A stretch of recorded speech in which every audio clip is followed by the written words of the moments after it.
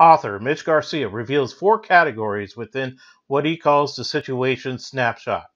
From his new book, Bandherence, Music Programs That Stick, Mitch Garcia describes the Situation Snapshot. I'm an account manager, and I go around to a lot of different schools and school districts, and I'm in and out of different band rooms, music rooms, and I speak and talk to a lot of music educators. And part of my job is to find solutions to their problems, to find the right product for the right person, for the right situation.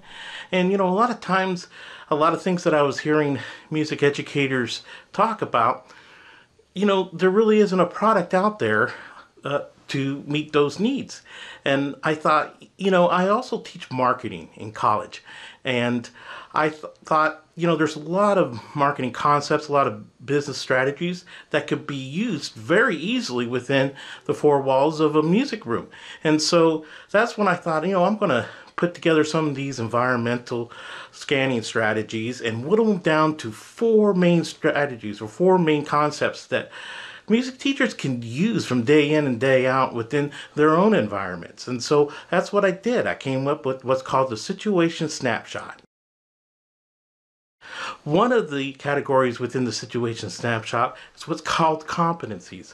That's anything within arm's reach of the music educator to include themselves, what their background is, what musical instruments they play, how they were educated, their culture, what kind of music they listen to, what kind of music have they played, and things like that, along with available capital, like real assets, anything like the library and instruments that they have within their department, and anything that they can get their hands on, along with personnel, what kind of volunteers do they have, what does their administrators look like, and then also finances. What do their budgets look like? How can they do some fundraising? What's out there for them? So operating within the competencies and thinking through what can fit within this category, within the music educator's arm's reach, that they could use at their disposal at any given time.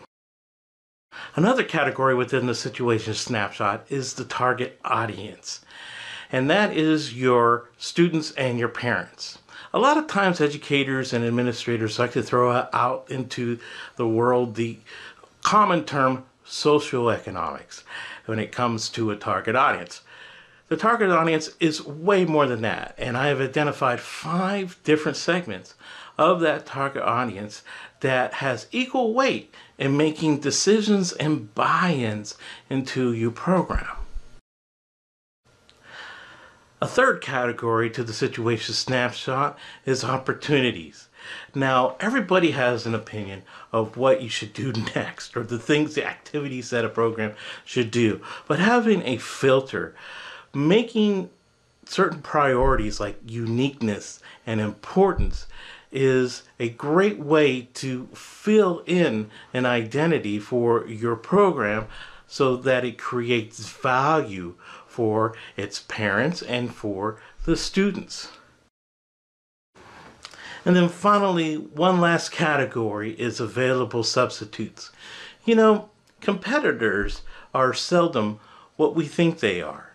A lot of times there are things that take up time or money for the parents or the student that's pretty much unexpected. And those things that they spend money on are substituted for time that they could be spending in your program and performing or rehearsing.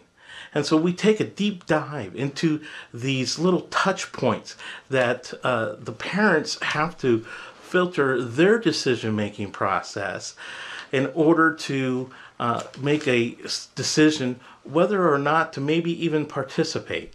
And so taking a look at all of these different touch points can reveal substitutes you may have never even thought of. The revolutionary new book written by Mitch Garcia called Bandherence, Music Programs That Stick is a book that's all about marketing concepts that music educators can use to reveal a music program's identity through analyzing their situation through the situation snapshot that leads to an action framework so that music educators can create an indispensable music program. This book is available in December on Amazon.